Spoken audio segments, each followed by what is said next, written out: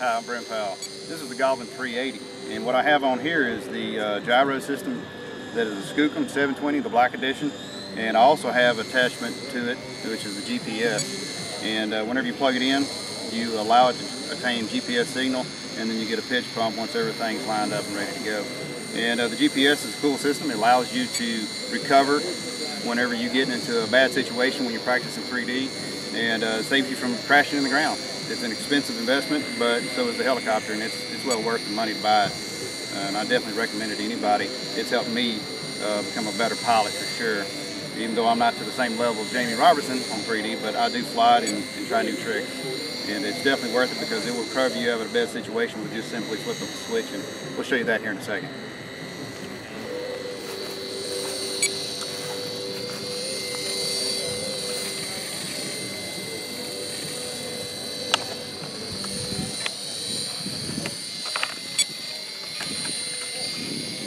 One thing to keep in mind, if you do get one of these GPS units, is you're going to have to keep it far away from your servos, the motor, anything that creates a magnetic field, because it will mess with the compass.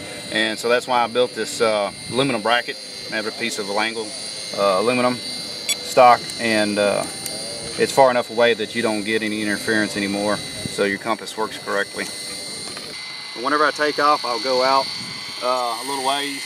I'll turn it nose in, and then I'll flip the switch to test the home feature. Home feature would actually fly it right over this spot, 30 meters over the ground. I usually don't let it get that close because I don't want it to overshoot me if it ever does. So that's what I'll test first, and then I'll go inverted, flip the switch, and show you how it will bail itself out. Idle up 2.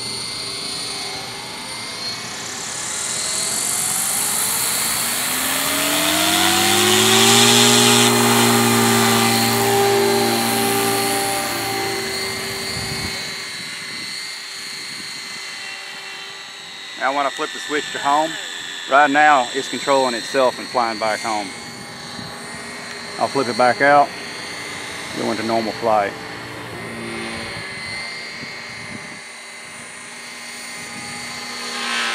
Then if I want to go inverted and flip the switch, bail out.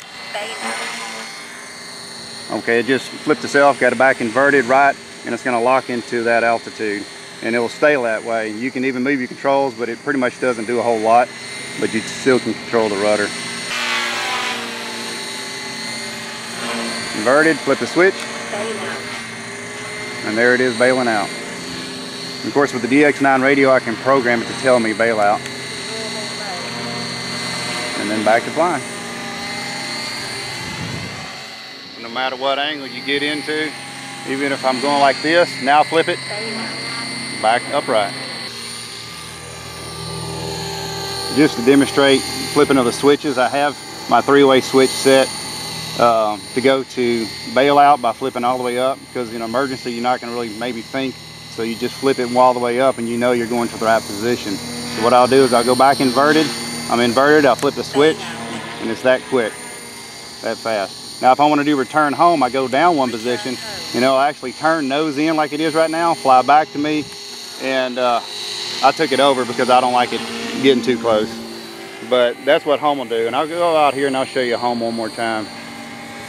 Let me go out here and then I'll flip home. Okay. Now it's going to turn nose in. It's flying itself back. Here it is. I'm actually not doing anything. It's doing itself. And then it's actually going to come back over us and go to a 30-foot altitude or 30 meters, which is what I set. You can set it for any altitude you want. And that is just some of the cool features that Skookum and the Skookum GPS offers. They have many other options such as altitude hold, hard deck, soft deck. Allows you to practice and do a lot of 3D or any type of aerobatics. And they even got what's called self-level. If I flip it into self-level, it's probably like a coax. You actually have to push forward or pull backwards to continue to fly it. As soon as you let off, it goes back level.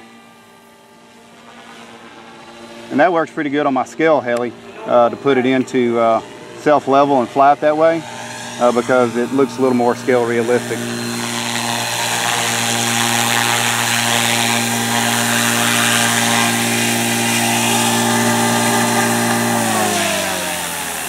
the Goblin 380 with the Skookum 720 and Skookum GPS module. Thanks for watching.